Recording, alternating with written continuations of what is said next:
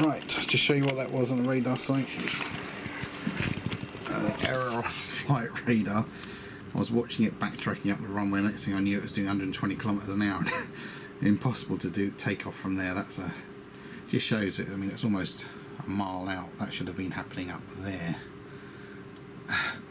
But anyway, Cambridge. Don't know where it's going to. JMCL. This is the one we used to get all the time at Cambridge until they had to.